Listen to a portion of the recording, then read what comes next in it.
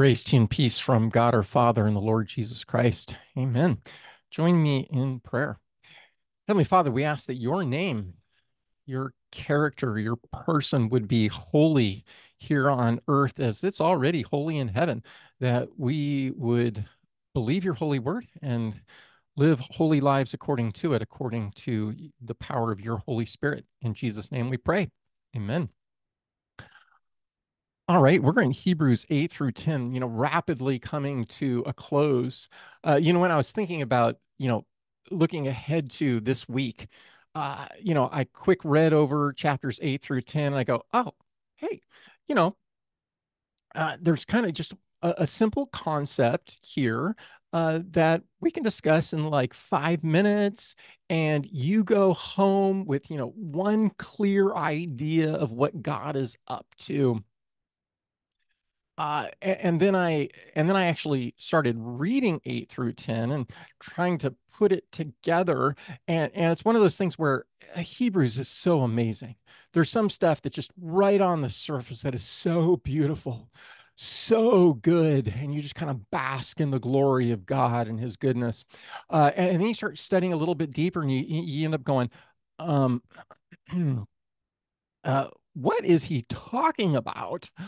And so I appreciate the next 4 hours that you've given to me. I'm trying to cram all of this in to the next 4 hours. So it's not going to be 5 minutes. It's not going to be 4 hours. But I'll try to cram this into 20, 25 minutes. But this is, by the way, why we read God's word on our own, and then why we get together during the week to discuss what God is saying to us in His Word, so that we can go deeper into who God is and what God has done for us in Jesus. So, brief background. Oh, wait. So, okay, here's where I'm starting. Chapter 10, verse 19. Therefore, brothers and sisters, since we have confidence to enter into the holy places, to enter into God's presence by the blood of Jesus Christ. Whew. It's one of those, you close your eyes and you hear the angels sing, oh, it is so glorious. It is so good. Such good stuff. 10:22, let us draw near with a true heart and full assurance of faith, our hearts sprinkled clean from an evil conscience and our bodies washed with pure water. And again, you hear the angels sing, oh, that's kind of pathetic, angels, but you're with me. And 10:24, love this verse. Let us consider how to stir up one another to love and to good works. And you go, hey, this is life application. I'm going to stop my message right now, and we're just going to spend the next 4 hours just discussing with one another, considering, hey, how can we prompt each other, encourage one another, build up one another, spur one another on toward love and toward good works that God has appointed before us. That's what we're going to do. So I'm just going to shut up right just now. But no, I'm not going to do that. Uh, we are not to neglect meeting together. And here's one of those funny things, because I do this for a living, and sometimes people point that out. It's like, Pastor, I can't do this full time. But I get the impression in the early church, they would meet basically all day Saturday and all day Sunday. And then after work, they would meet again and discuss, because apparently they didn't have internet back then. They had nothing else to do except talk about God and the things of God, you know. But we have internet now, so we don't need that. They didn't even have television. I mean, how archaic is that? I, they probably didn't even have radio. Oh, imagine that. Phew, crazy talk. And so he says, meet together. How often are we to meet together? And he says, encourage one another. And this is my favorite word in the whole Bible. I kind of have, three or four favorite word, um, three or four that are my favorite word in the Bible. And this is one of them. This is such an amazingly awesome word.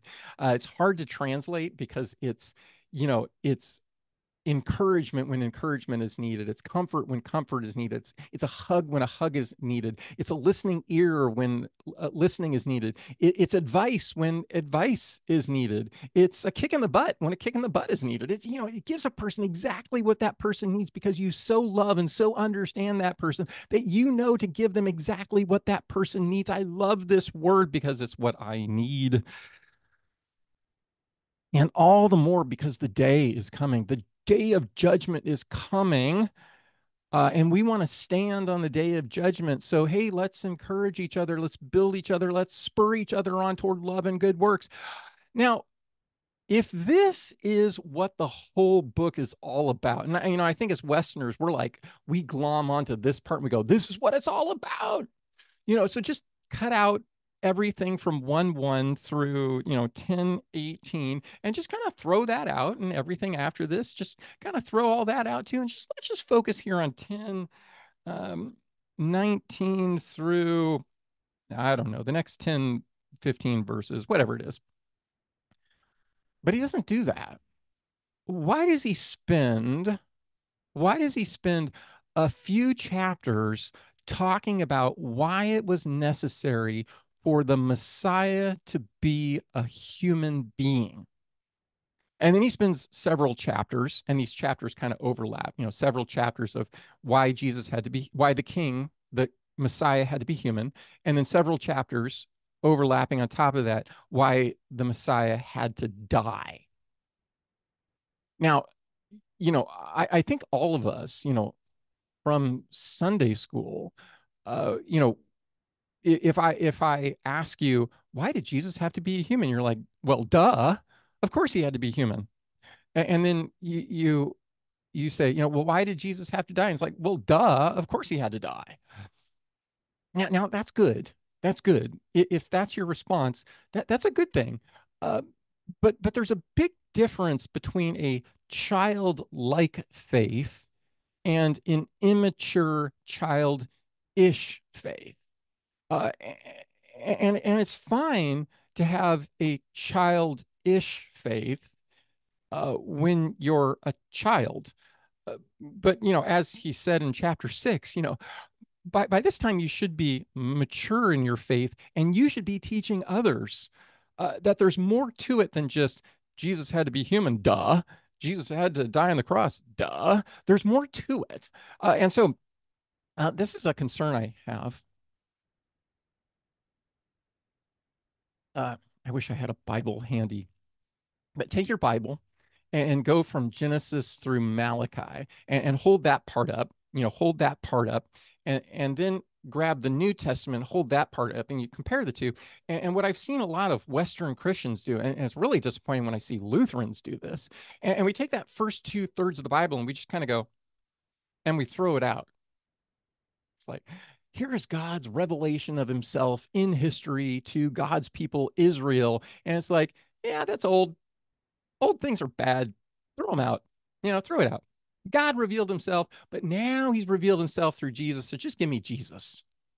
That's it. I don't need to know the rest of the story. I don't need to know the backstory. I don't need to know Jesus' history. So just that first 2/3 of the Bible, just throw that out. Let's just ignore that. It's like, what? Really? Uh, you know, my little joke is that's like me saying, and note how immature this is. My wife did not come into existence uh, until I met her. When she was whatever it was, um, 18, 19 years old. She did not exist before then. She just kind of popped into existence when I met her. She has no history, no background. It's just that's kind of what you're like if you throw out the Old Testament.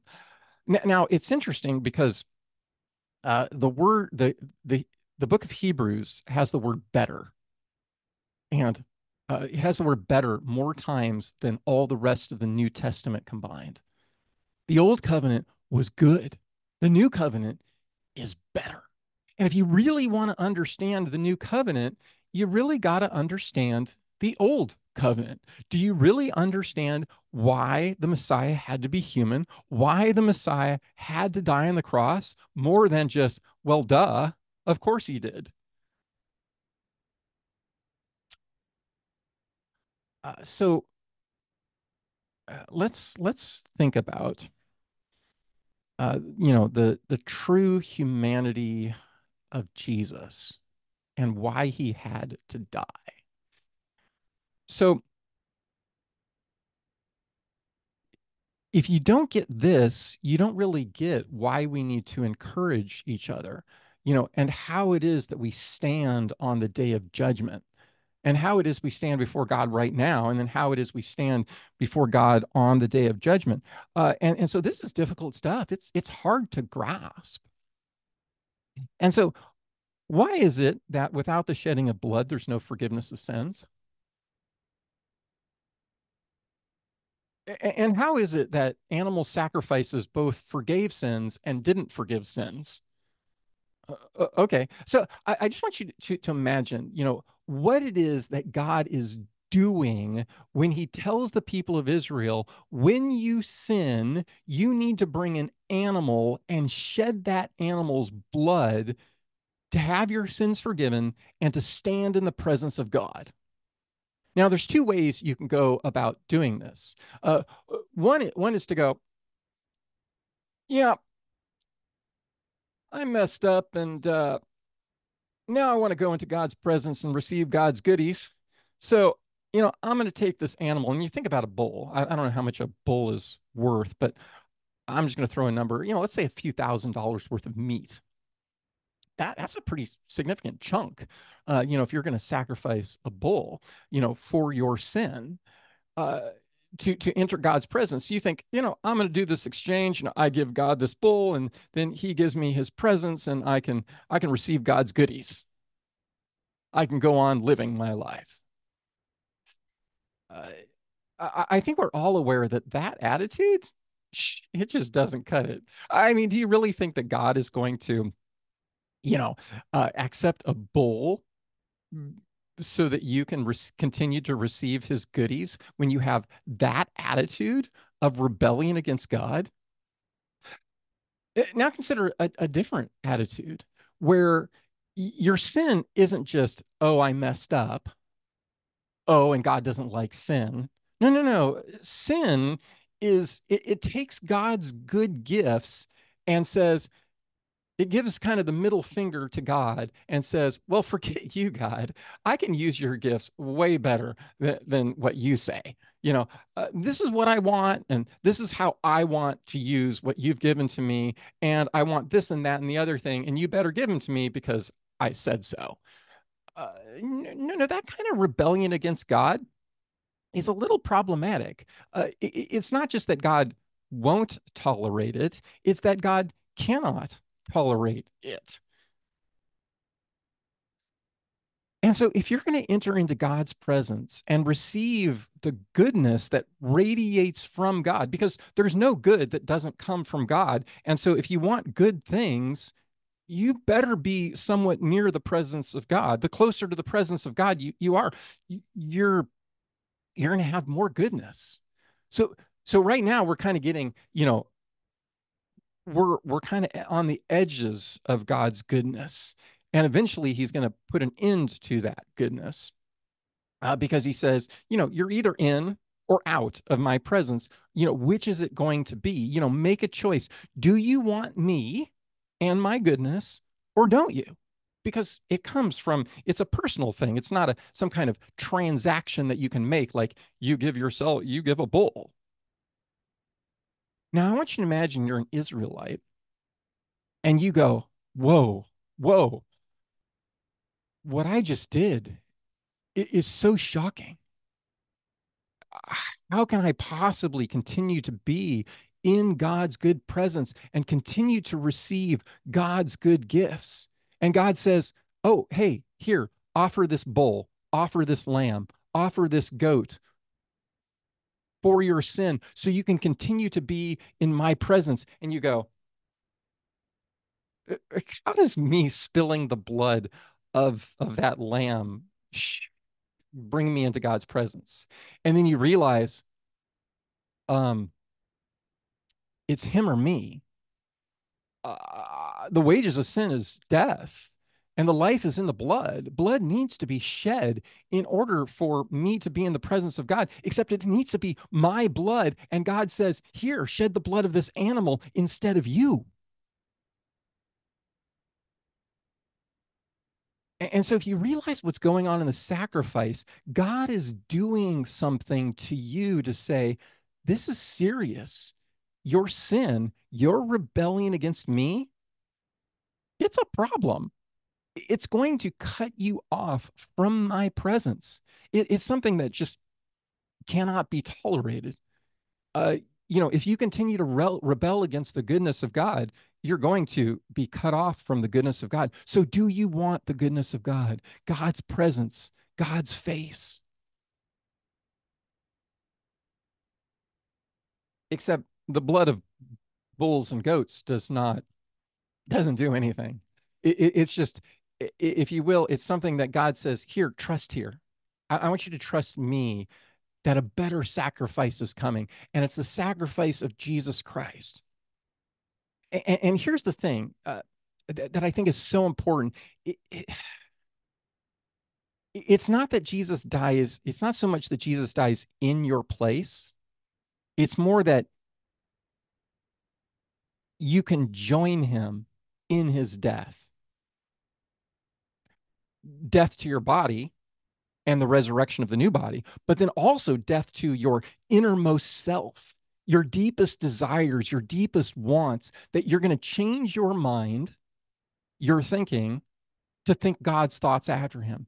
You're going to change the choices of your heart to choose God's choices after him in the death and resurrection of Jesus Christ. You're going to change your emotions so that now you think about yourself the way God thinks about you. Because I want you to think, because there's two things that we need to hold simultaneously in our brain. Okay. When God looks at your sin and your rebellion against him, his response is wrath, anger at corrupting his image, his gifts. It ticks God off, and rightly so. And the proper emotional response to that is fear and trembling. You go, uh-oh, I am in deep doo-doo. Yeah, except, it's kind of like knocking at the knees, wetting your pants kind of fear. This is not a popular thought, is it? I can just see people going, that doesn't seem right. How can you not look at God's wrath against your sin and not feel that same disgust and that same wrath and that same fear that you're the object of it? I don't know. This is the hardest thing in Christianity to believe, by the way. And it's why I think of it as, my wife said, you didn't preach the good news. And it's like, I preached the wrath of God. And I find that so comforting because I know the gospel. So I did point you to the high priest and to the who appeals to us on our behalf. Uh, but then there's a second thing that we need to hold simultaneously with the fear of God's wrath, and that's his love. That's his concern. And it's the concern of Jesus who says, I'm going to go ahead of you. I'm going to go through death to resurrection. It's Jesus who says, hey, Father, here's my little brother. This guy, Steve, him, he belongs to me. I'm adopting him as my little brother. And he says about you, you're my little brother, you're my little sister. And he says, Father, who's taking the side of justice and the wrath of God. And Jesus appeals to him on our behalf, who says, hey, I want you to forgive his past, and I'm going to guarantee his future, that he is going to become someone who is fitting and right to be in your presence. Because you get the twofold aspect of it. We can't be in the presence of God because of our sin, but then we can't be in the presence of God because we're just mere mortals. Not only have we rebelled against God, but we're not fit beings to be in his presence. We don't have the maturity. We don't have the goodness to be in his presence. And so Jesus vouches for us. He says, Father, I want you to just put aside all the wrong that they've done, all their rebellion, put it aside. And then I'm going to walk alongside this person. I'm going to walk alongside my brother, my sister, and I'm going to train them to become like me, to be in your presence. Okay. Both of those are good news. And we tend to just focus on the forgiveness side, the God overlooking our sin. And then we kind of throw to the wind, it's like, oh, we'll kind of work out, becoming good people, genuinely good people. But it begins right now. You have to be the kind of person who looks at your sin, looks at your rebellion with disgust, with anger, and with fear and trembling. And you have to be the kind of person who says, yeah, I want to be like Jesus, which means that the sacrifice we're offering isn't some animal. It it's joining Jesus right now, and learning to value what he values and to treasure what he treasures, which means an awful lot of going back to the cross, going back to death. And there's this other thing with the animal sacrifice, because there has to be a sense in which you look at this animal and you go, how does this blood forgive my sins? And you kind of go, how does Jesus's death forgive my sins? I don't know. I just have to believe that it forgives my sins. And then Jesus comes to us with a piece of bread and a little bit of wine. And he goes, hey, this is my body for you. Hey, this is my blood for you. He comes to you and says, hey, pour this water over your head. I'm going to put my name on you. And you go, uh, okay. That is the childlike trust that grows us into maturity, where we see the things of God, God's self revelation, and we learn to think God's thoughts after him. We learn to choose God's choices after him. We learn to feel God's emotions, true and real emotions, and to do what God does after him. This isn't life application. This is joining the age to come. And it is so counter to everything that this world values and treasures. And you start doing the things this way, and people just look at you funny and go, well, that's not the way things work. No, but it will be. It will be the way things work in the age to come. So we're going to start living that way right now. And that's what's moving beyond immaturity to maturity, what's moving beyond childishness to becoming childlike, which means continual growth and maturity, which means holding on to Big Brother's hand and saying, hey, Jesus, show me the way. And Jesus goes, okay, it's the way of the cross. And you go, oh, okay. And learning to follow Jesus. Yeah.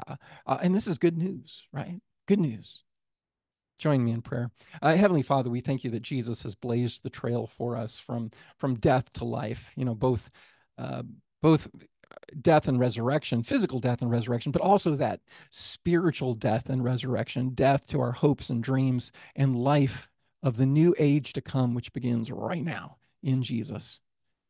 In Jesus' name we pray. Amen. And now the peace of God, which surpasses all understanding, guard your heart and your mind in Christ Jesus. Amen.